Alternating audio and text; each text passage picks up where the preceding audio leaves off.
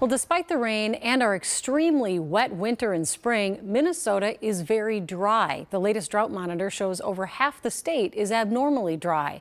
Tonight, Devon Roming takes a closer look at why.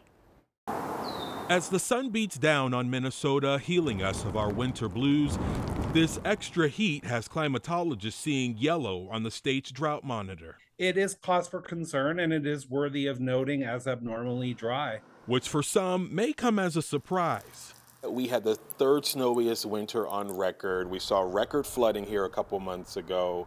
All this extra moisture, why are we talking about drought conditions right now? Even when you are fully recovered, it's really only 4 to 6 weeks of dryness to start drying things out. And if we don't start getting some wet stuff on the ground, we can certainly start slipping back into drought regardless of how wet our winter was. Which is why experts say the summer months are most critical to avoid extreme drought conditions similar to what we've seen the last 2 summers.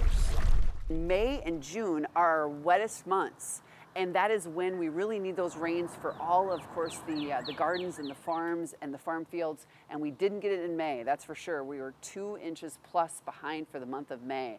So that is why the abnormally dry area of Minnesota in the last 7 days doubled, up to 65% of the state now. And this recent stretch of days in the upper 80s and 90s isn't helping. You get more evaporation, more water transpires out of the plants, and so you have to make up that demand by increasing the amount of rainfall. As the sun rays point to hotter days ahead, all hope isn't lost. 84 counties are still drought-free. Anything can happen over the next 2 weeks. We could recover from that pretty quickly.